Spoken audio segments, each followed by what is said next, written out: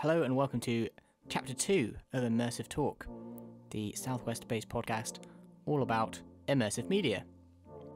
My guest for this episode was Philip Kingsland, who is the co-director of the theatre company Four of Swords, who do location-based immersive theatre. You'll notice almost immediately that the sound quality of this podcast is a bit rubbish. I'll spare you the technical details, and all I can say is that I'd recommend you listen to the podcast anyway, because the content is still good. There we go. Okay. That's looking good. So, I'll quickly introduce you. I'll say, hello, Okay. Phil Kingsland? Yeah, Kingsland. I called you Phil Kington for like 3 years. Oh, well. Never mind.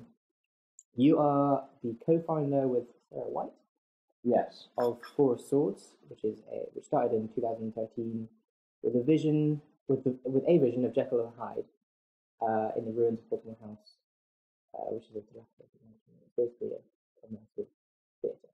Correct.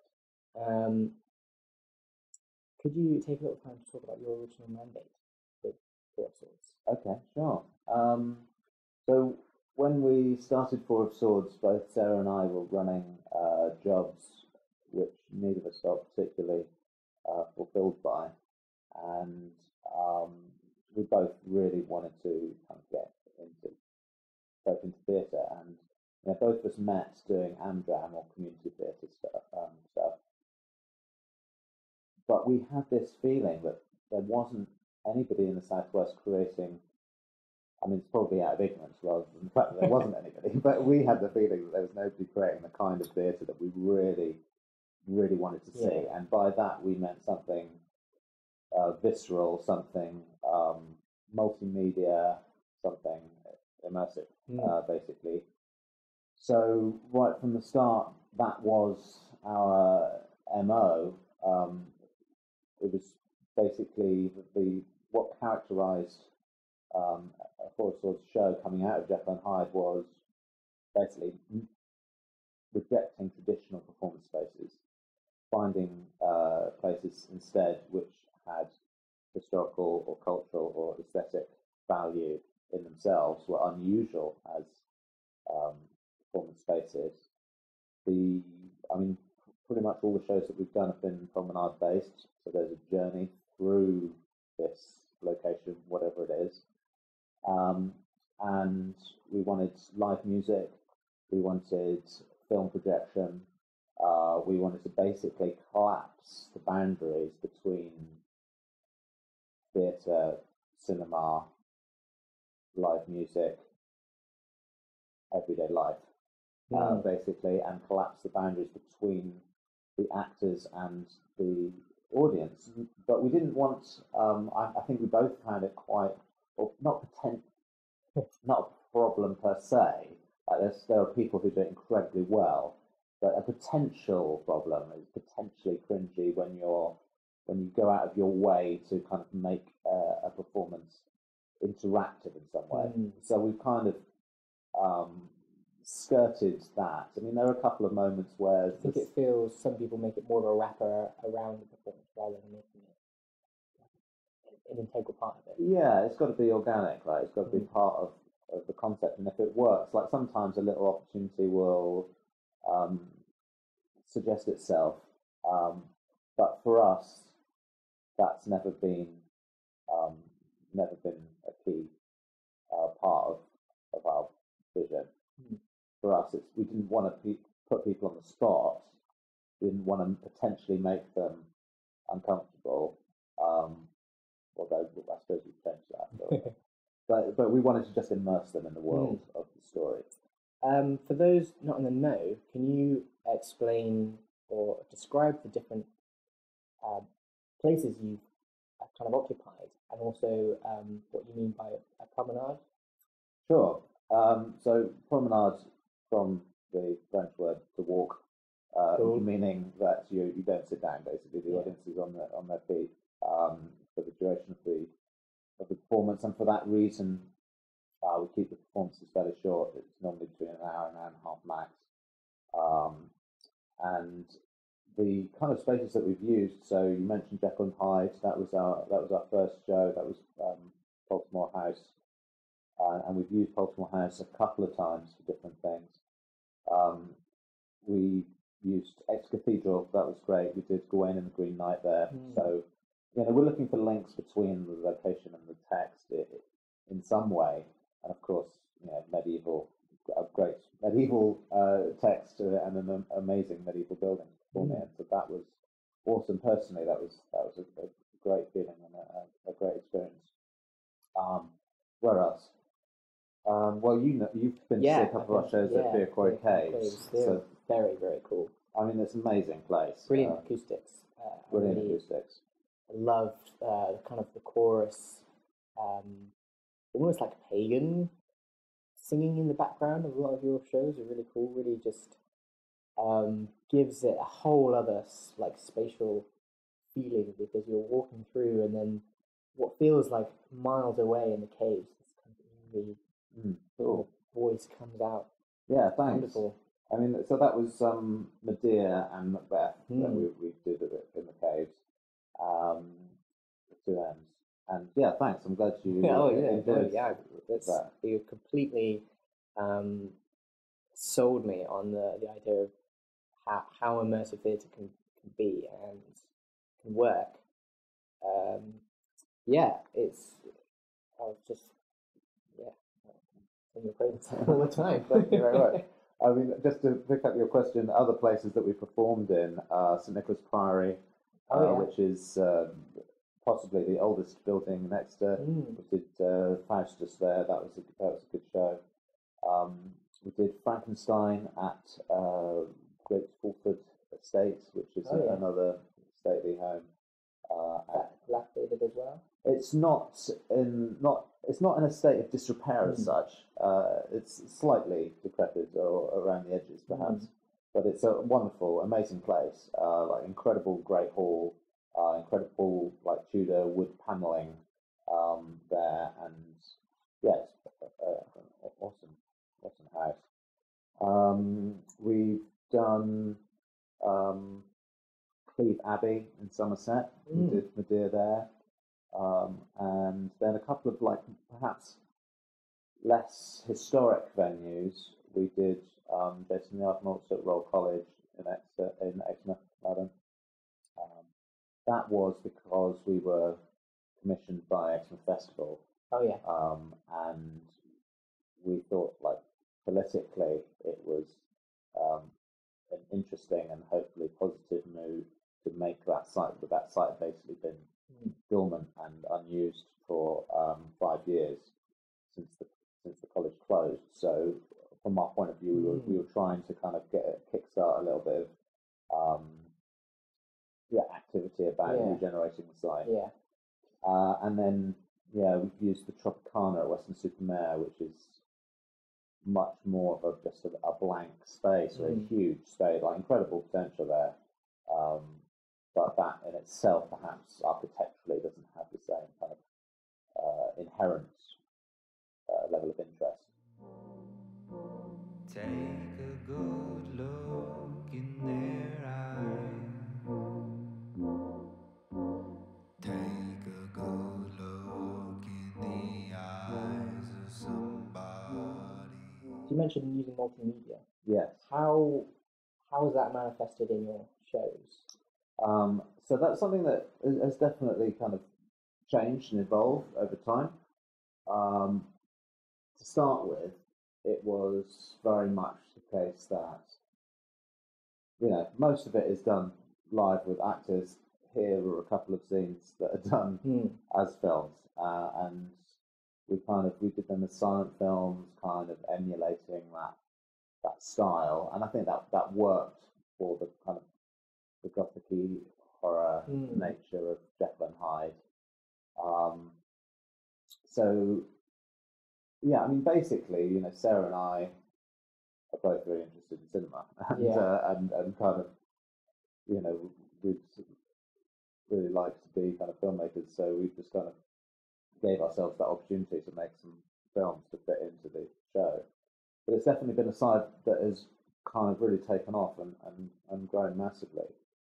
I suppose Faustus was an interesting one because for that one we included films that we'd made with students from the Central Devon Academy, which is basically students who have been excluded from mainstream education for being naughty. And that was a really positive project. That was really great, and they kind of helped us to create. I don't know if you know the story. No, I don't actually. So he basically he makes a deal with the devil, sells his soul to the devil in exchange for a certain number of years worth of power. And the play itself is basically like the first bit is him kind of making the deal, and then the end bit is the devil coming back to claim his soul, and then there's this whole bit in the middle, which is kind of, you know, in Marlowe's play, it's to do with Charles V and the episode Holy Roman Emperor, basically, and the Pope.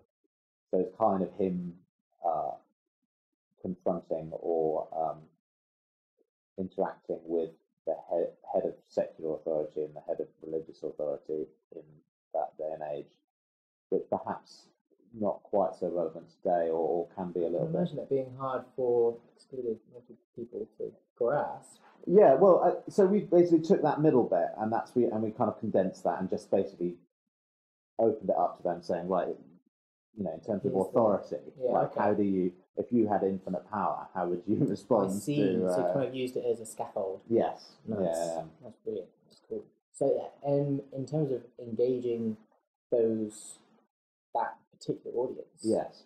Do you think you changed their perception of theatre? In terms of the students themselves, and then perhaps the kind of their wider community. I mean, I'd like to think so. It was a fairly small group that we were working with. I mean, it was 5 of them.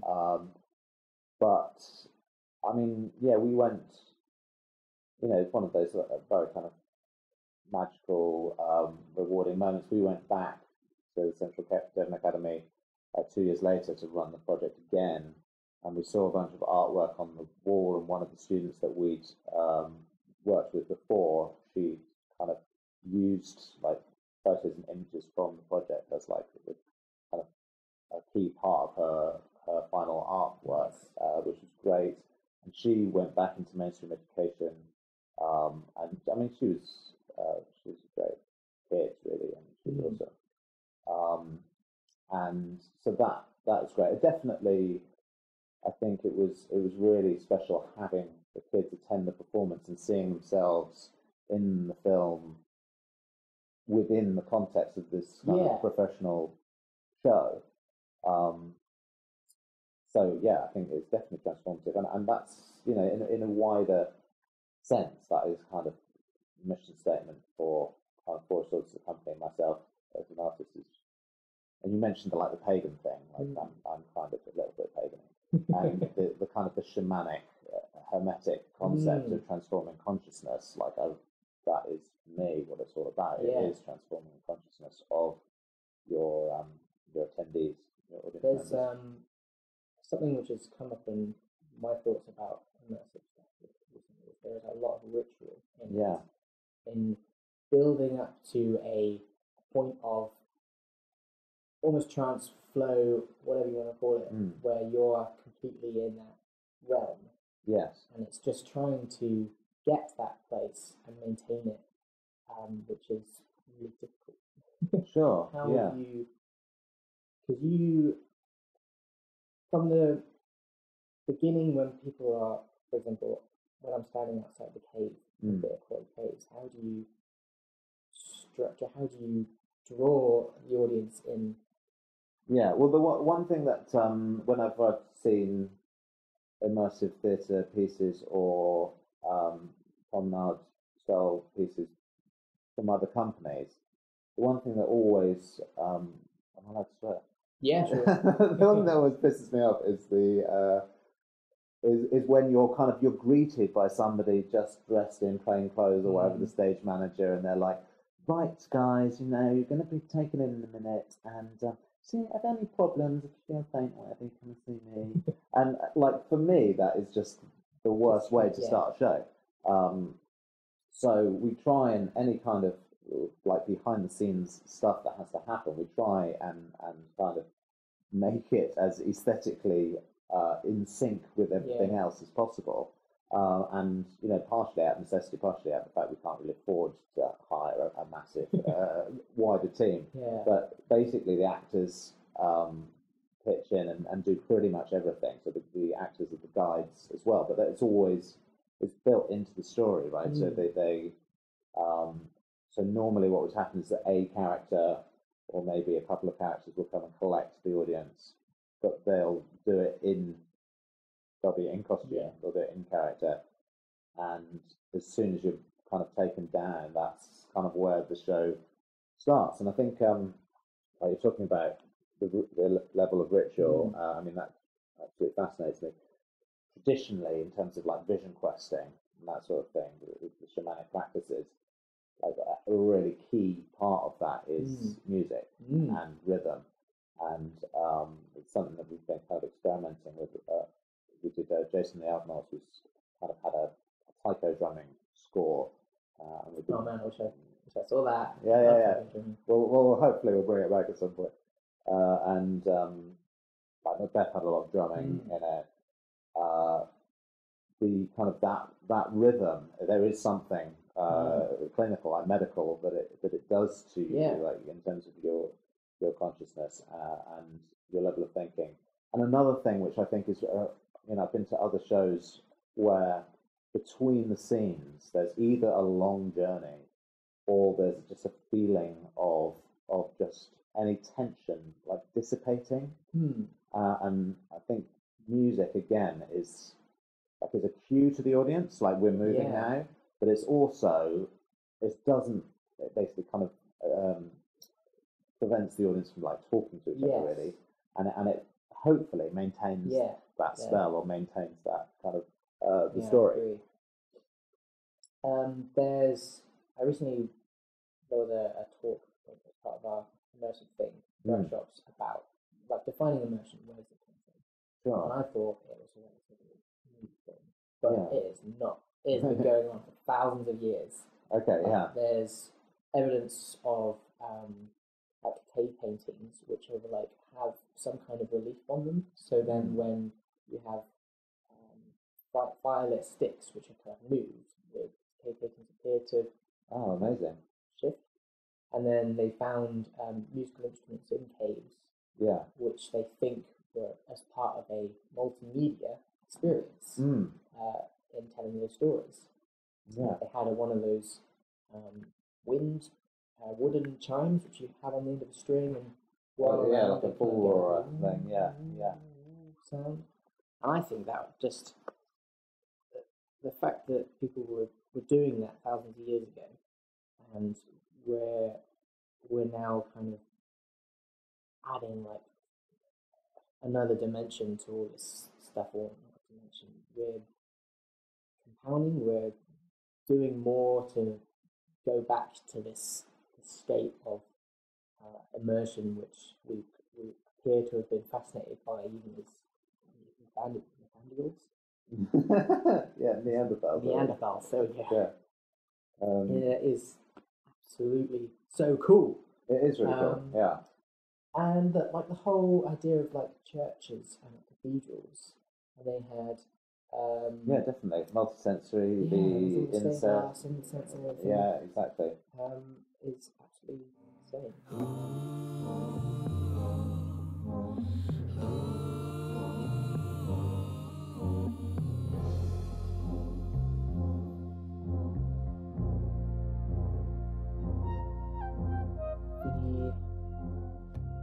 The build up to an immersive experience is something which in the symposium, so I went to, for the audience, I went to an immersive fees audience. It's called Marking the Space. It was like a run by Bath Bar. It was a kind of discussion space around immersive and audience. One thing which came out of it, which which I thought was really important, is the build-up to that immersive point can start before the performance. Yeah. Like that kind of, and I think this is particularly rings true for theatre, and not necessarily for like films or games or headset experiences, because they're, I don't know, I don't think it will work as well. You've got kind of the hype build from trailers for games and films, and it's difficult to do the same with headset stuff. You just kind of stick it on and you're there. But for theatre, I mean, is that the idea that you're doing that in your own home, or that you go to? Well, I can get to that. Okay. So one of the things which I want to kind of propose to you is that there's like a whole industry now of like the marketing, the build up towards a piece of immersive theatre happens like way before the actual immersive experience, to kind of get people in the zone. So when they arrive, they're already like halfway in the immersive space before, just so you can like get them into that headspace beforehand. Yes. Well, I went to, I've just been in Shanghai, and Punch Drunk, the poster boys for yes, immersive. I was going to ask you about those guys, because they're in London. They do the kind of the massive. I mean, they're stuff. They're everywhere these days. Yeah, completely international. They've got Sleep No More, which is their kind of loosely Macbeth inspired show, is running concurrently in Shanghai and New York. Wow. And they do stuff in London. But there's an extra connection there. I think maybe they met at Exeter University. I think actually their first show was at Baltimore House. Oh, nice. Yes, so there's a heritage, a tradition. I'd heard, read lots about them, but I'd never actually seen a show until a couple of months ago when I was in China.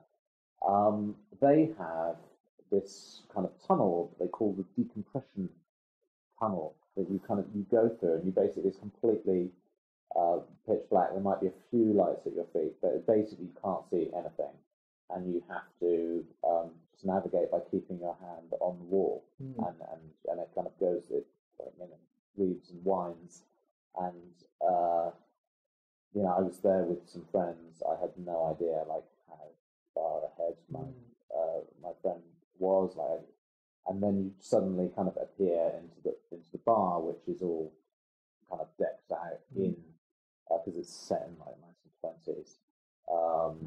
So it's all decked out as a 1920s style kind of cocktail bar. So you have the decompression, then you have that, the holding area itself is set out as in sympathy with the show.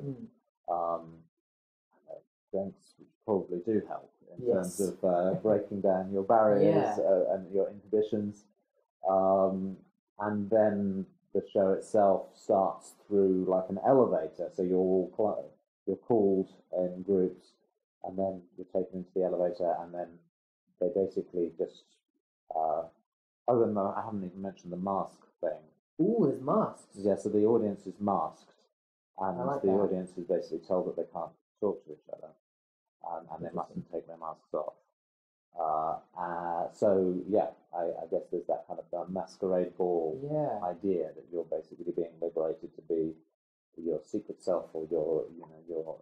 You can be a bit more perverse, or voyeuristic. And then that's kind of what theatre is a lot, and especially film as well. Where you can just let the audience stare at a scene without feeling like they have to get involved, or without feeling awkward, like they're not allowed to be watching this thing. So this absolutely. I think there's something incredibly voyeuristic about cinema, especially like the way you can really kind of linger on somebody's grief or desolation, or the kind of emotions that if you're actually there dealing with somebody in that state, then you're not going to just like sit and watch them. And then, so just to finish, the entrance to the show, basically it's on 5 floors. They take you through an elevator and they basically kind of just chuck you off randomly 2 at a time. So you get effectively completely split up from whoever you've gone there with.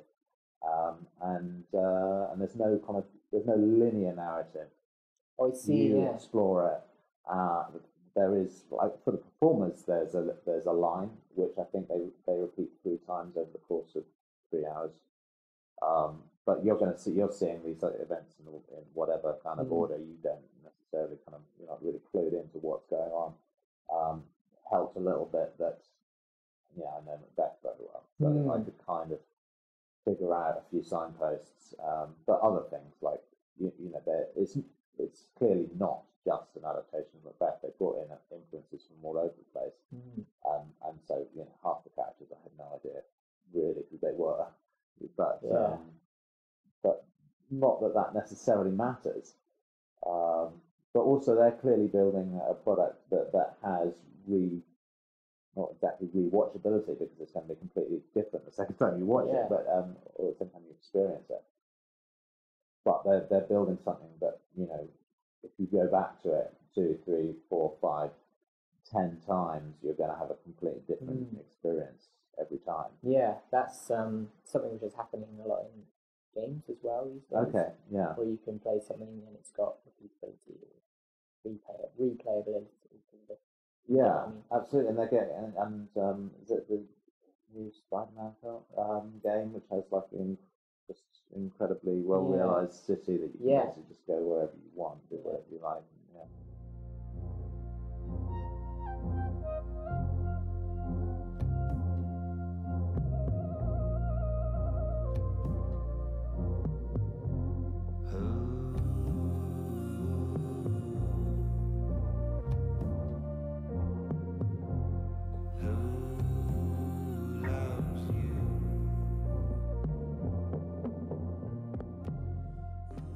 So tell me about like these VR headsets. Yeah, is it something that you buy? That was it. Yeah. I was going to say that this decompression chamber, which punch drugs use, is the right idea, I think. Especially with headsets, because you whack them on and you're just there. It's very difficult to get that slow, natural rise into immersion. Because it's still rather new, and we need to be sensitive toward audiences who still don't know a lot about it and need to be reassured. Yeah. Making sure the audience is sensitively introduced to your immersive world. Yeah. And then, particularly afterwards as well, you have a offboarding time where you can gradually release from that state as well, and have almost like a debrief and have discussion as well. Because you're in a circle, you can take off your headset and look at other people. Yeah, well, I guess it is a kind of hypnosis, right? Yeah. And like from a magical perspective, you always need that time afterwards to re-ground yourself, to reconnect with not necessarily the real world, the concrete world. So that makes total sense. I mean, I'd be interested in whether it would be possible to kind of ritualize or magically augment the VR donning experience. Whether because like breath, like from the magical tradition, breath is so important, right? In terms of kind of getting into the right mental state, place. Whether there's any kind of way that you could have like a ritual breathing or visually, I think that could work, because in your this shared space in your headset, you could have a visual kind of circle and that's just visually you and you could have somebody say, now naturally breathe into the circle, and then you could slow that circle down, and then you could almost slightly get everyone to start breathing that same. That'd be cool, man. Same rhythm. That'd be really cool. And then you could use like the binaural audio stuff ambient sounds, or actually in the room in this VR theatre space. You can have one of those chime bowls and things, just to use the kind of lessons learned from like meditation and hypnosis to get people into a open mind state where the kind of the ramp to immersion is more slippery. Yes, absolutely. Yeah, absolutely. That sounds really interesting. Yeah, I'm interested particularly in that self, because using VR experiences in hospitals is very difficult to get people in the zone, because I haven't asked the people who've got the headsets at the moment how it's gone. That's one of my tasks. But I want to see how easy it is for people to just whack on a headset while they're in a hospital bed and see whether they need to go to a separate space, or how can we distract them from, frankly, awful atmosphere of a hospital to help them get better using immersive experiences. Yeah, it's really interesting developing thinking, developing world at the moment. Presumably you're you're aware of the Welcome Trust and the Welcome Centre at uni? No. The Welcome Trust is they've got like a massive building and exhibition space in London, but they're basically dedicated to, well, I'm sure they do lots of other things as well, but a large part of their mandate is using arts to broadcast scientific findings, like what to educate about scientific ideas, and a lot of medical focus as well. And the Welcome Trust has just opened Welcome Centre at the university. Okay. Oh, really? Yes. Cool. So they might be. Yeah, that might be worth contacting. Definitely just to worth see. Researching. Yeah. For sure. Yeah. No, that's it.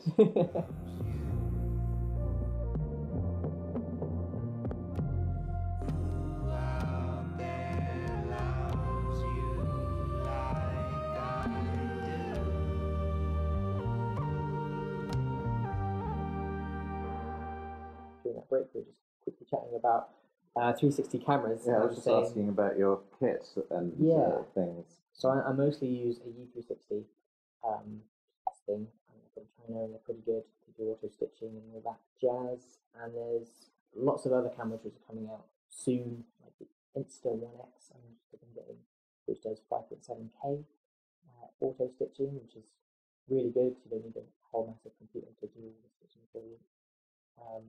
And then there's also the Vooz X or something. They're quite similar names, which does 360, again, 5.7K auto stitching, but that one's also got the ability to flip out and do 180 3D, which I think might be a better shout for point of view filmmaking, or cinematic VR, CVR filmmaking, because there's a lot of kind of talk about 360 video being like the ultimate machine, and a way of getting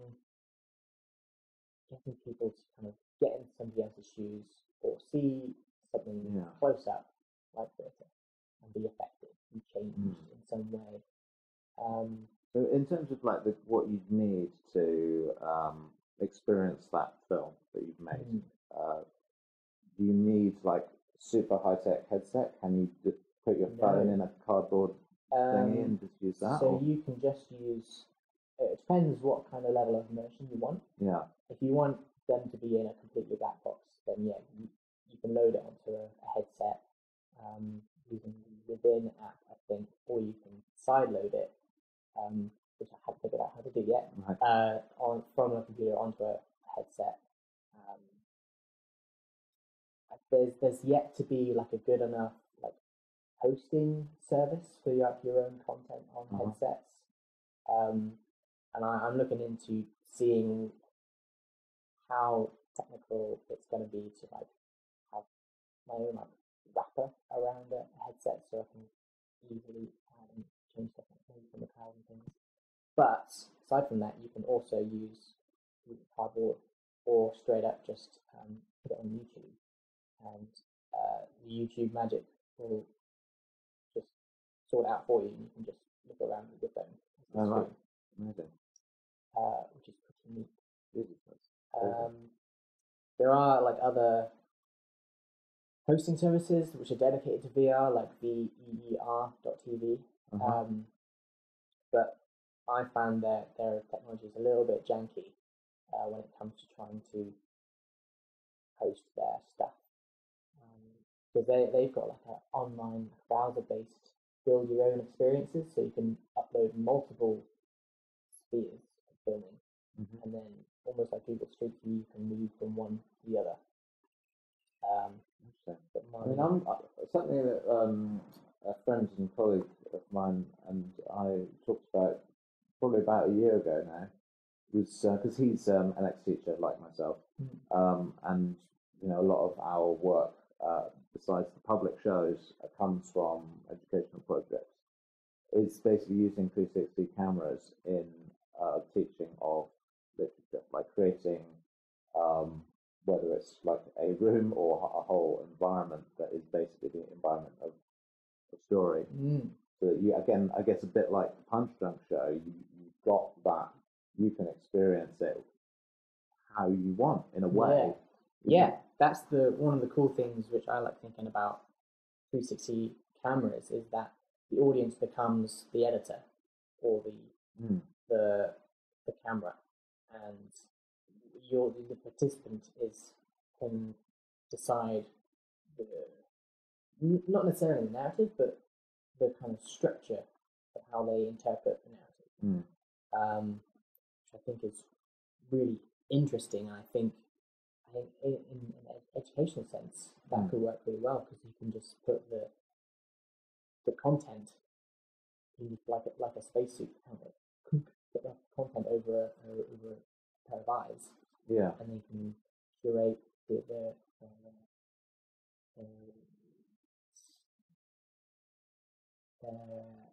consumption of the material. Yeah.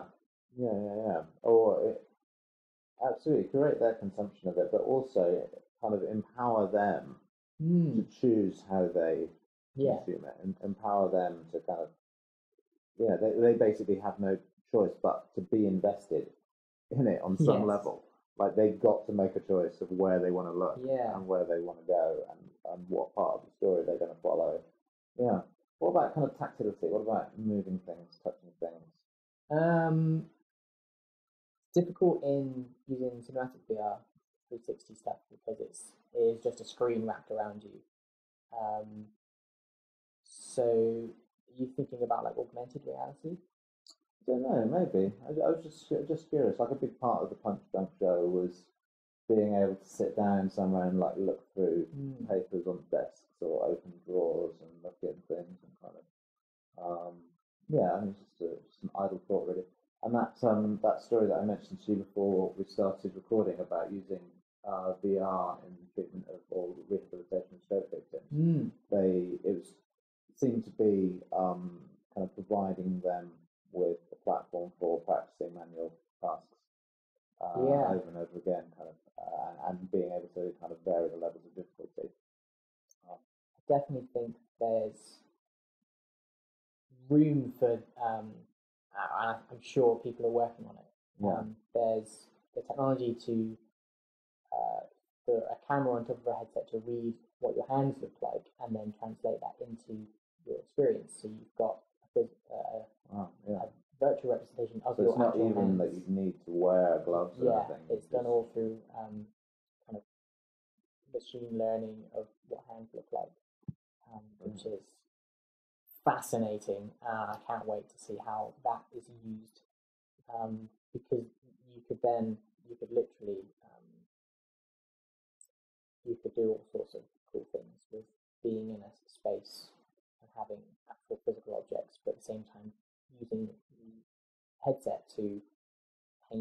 over whatever you're writing. Yeah, so all sorts of cool stuff. Yeah.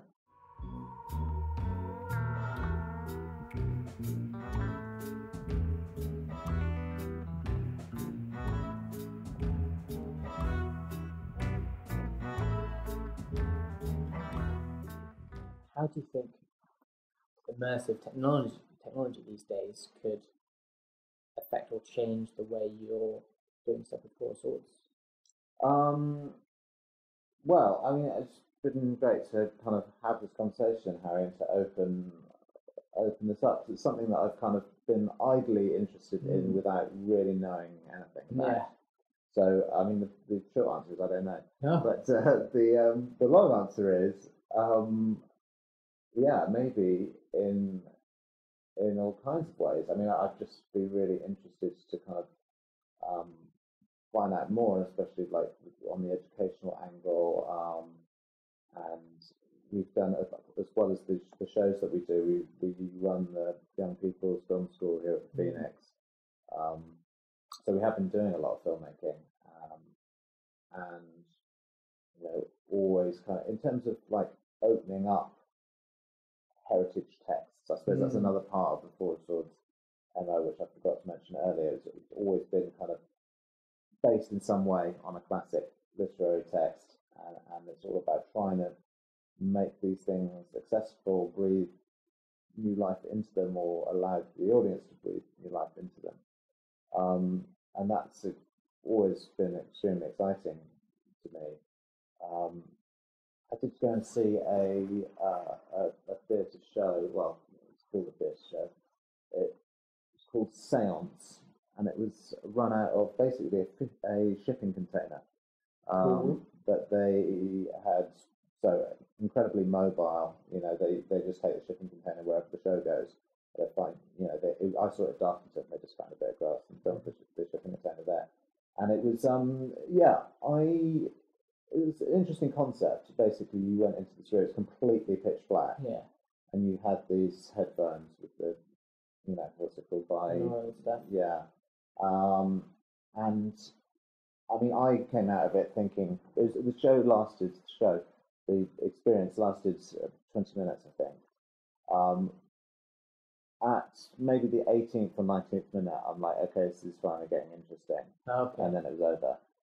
I feel like it was a massive waste. You know, obviously, who am I to judge? Like, it's obviously quite an experimental thing to do. And I think they've got a new show, the same company's got a new show, which I'm sure will be, you know, have developed the idea further. But for me, it felt like that's, you know, it was really exciting because I can see the scope of that technology. Yeah. But then, I was saying, now's the time to experiment with it. But what they, sure. But what they didn't do any of really was the melding of reality with the recording. And I think that's perhaps where, you know, given our immersive theatre stuff, that's interesting. That's exciting. Like, you want to basically put somebody in the position that they can't discern what's real and what isn't. Really kind of challenge again. You know what we were talking about earlier in terms of collapsing boundaries. There's an artist who I recently experienced, and he's one of the fellows as well. He's called Duncan Speakman, and he does audio journeys, which use sounds from the world around you as you're walking through like a city.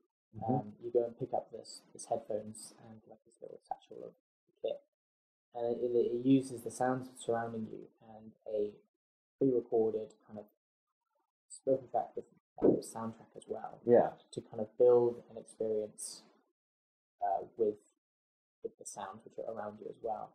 Just thinking it would be cool to have something like that in one of your shows, because you could stick headphones on everyone. They'll be isolated then from everyone else, kind of like masks.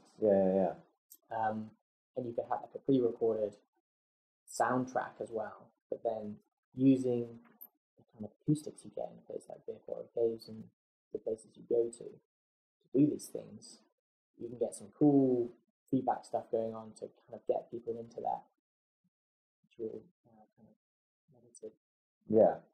binaural sense of place, sense of mind, state of mind. And yeah, you could do some cool stuff with that kind of like immersive technology at the moment.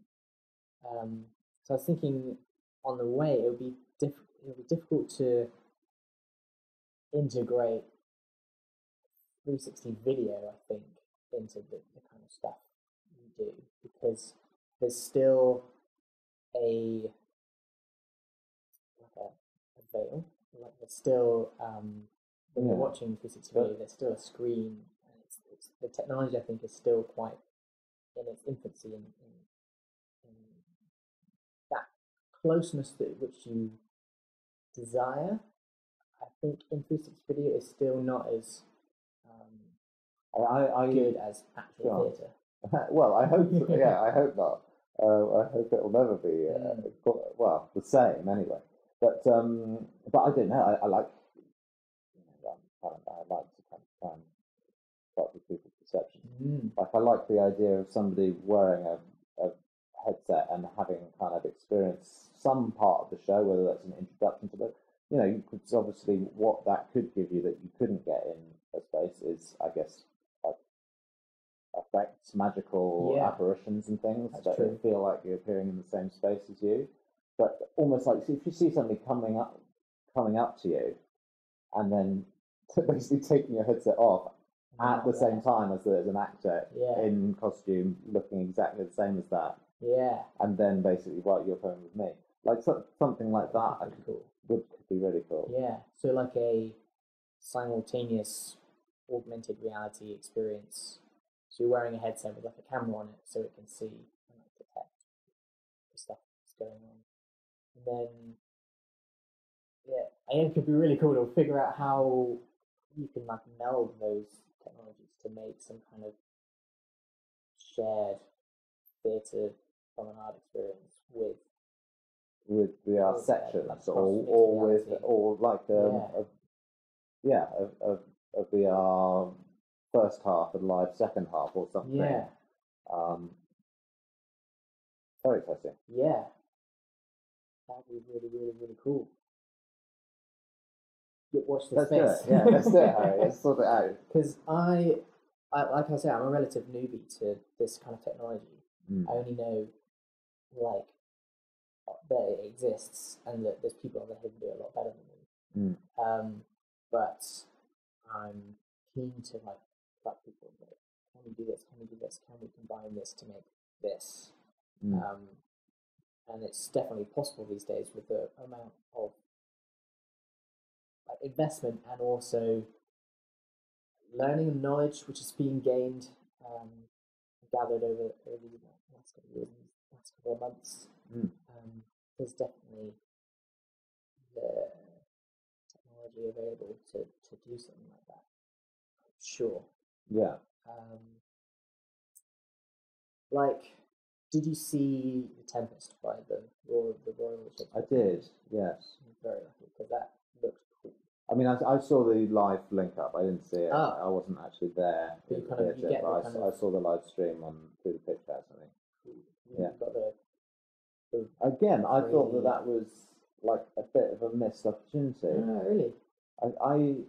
I mean, the technology looked amazing. But I don't know. I mean, yeah, it was great. It was great. Don't get me wrong, it was really interesting, and it's great to see people like the Royal Shakespeare Company pushing the envelope. Yeah. And there is something really interesting. I like that. The kind of whether it's Andy Serkis in his gimp suit or whatever, like seeing the actor acting and having. Yes, it's like when you get like an exposed view of a shadow performance or something like that. There is something really interesting about that. It's like an authenticity there. Yeah. One thing actually, which coming off from that and thinking about how audiences get more involved before a performance. is that they really apparently what is they really enjoy like behind the scenes stuff.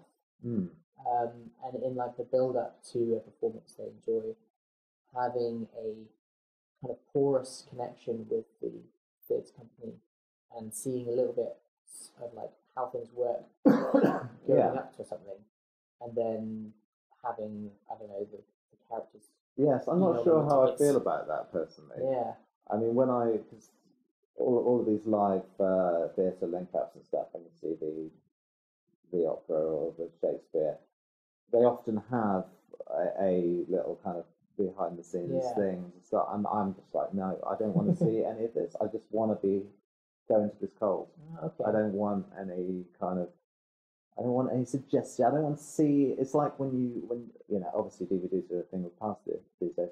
But it's like when you used to have a DVD with an animated menu which shows you like a cool thing from the film. It's like, no, I want to see that in context of how it's designed to be shown to me. And like the behind the scenes stuff for me is fascinating, but I will only ever want to see that after I've seen. I think I'm in the same boat actually. Well, I don't know, because I do like. There's like a weird addiction, like fetish, to wanting to see and find out as much information about something like a film or a game before actually playing it. Okay. And that there's a whole marketing culture around that at the moment, I think.